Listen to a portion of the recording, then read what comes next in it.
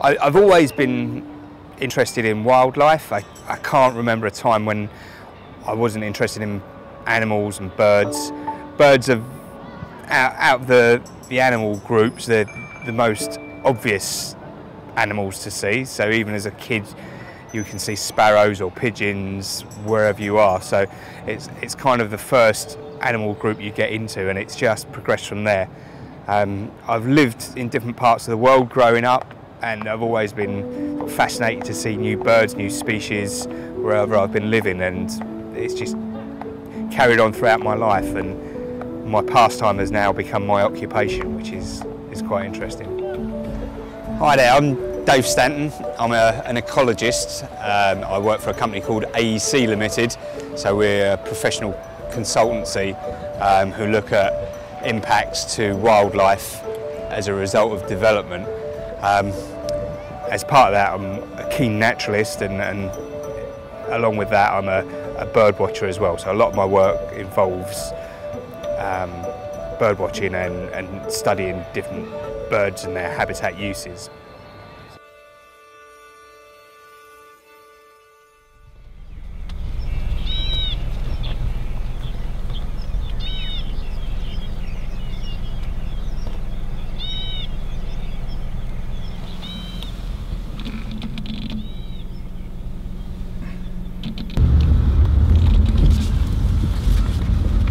Normally you're not allowed to drive in here because we're doing research.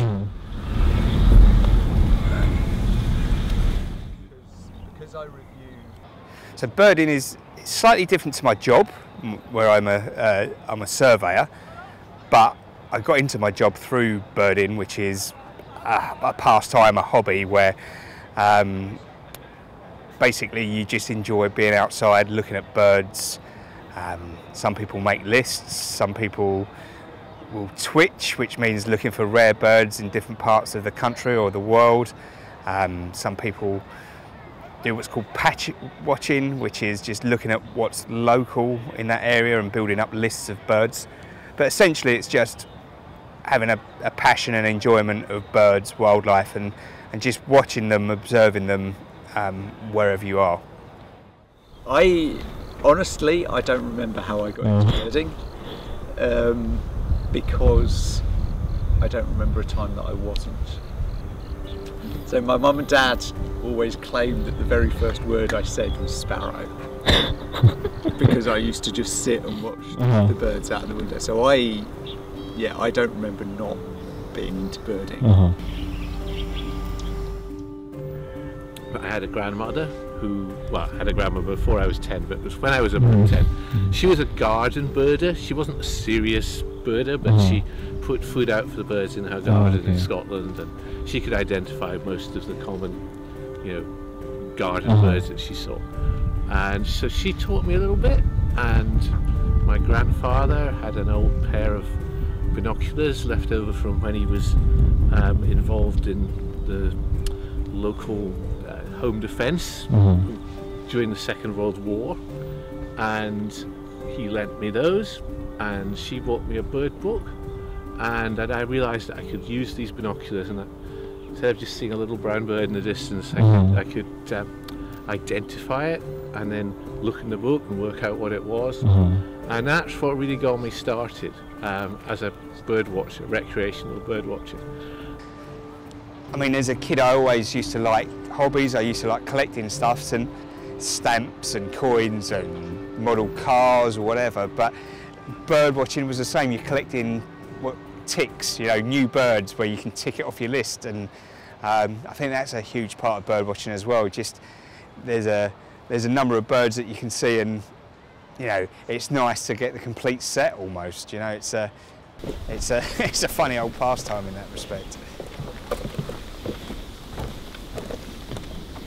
Pop down and check if there's anything in these nets.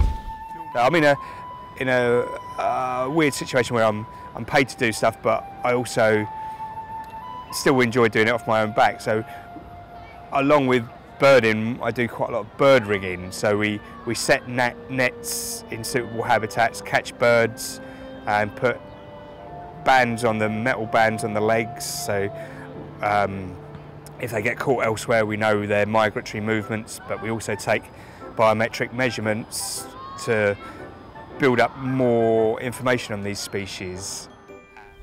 That ring number is unique, so we know that we've caught it before.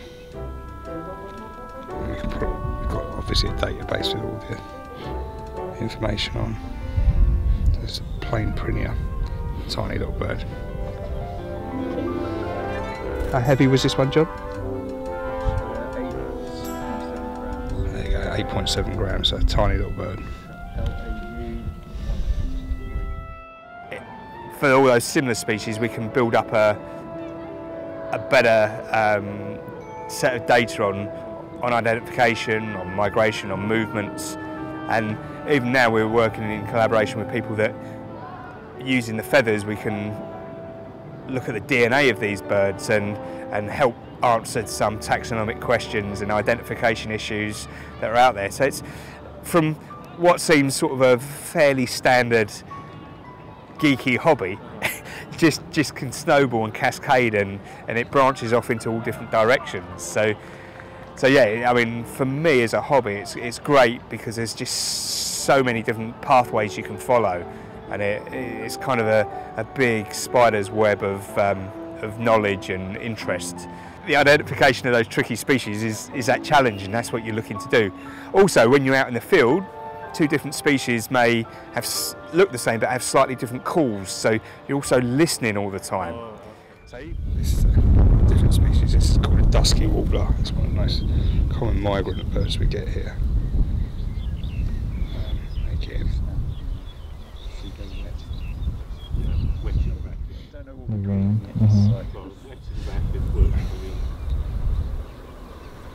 So it's got a ring on his leg.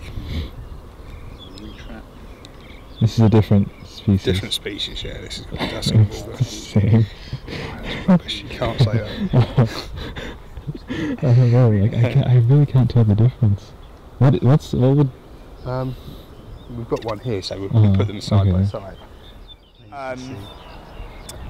The hobby of bird watching, as I said before, it's just a huge web, and you just build a huge amount of other knowledge on top of that. You know, it's not just there's a bird, great, tick that off the list.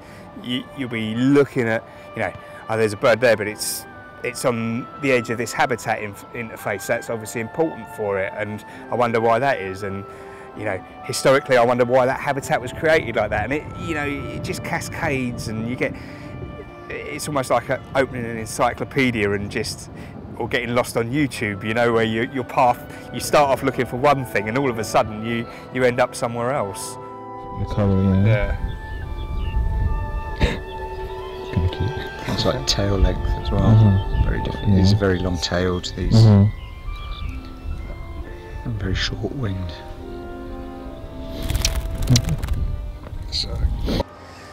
There's a certain amount of good headspace I get from it, I guess. So when I'm out birding, I can just focus on that objective. So I'm not thinking of other things or other distractions in the world. It's almost like a bit of mindfulness or meditation. So yeah, we'll let them go now.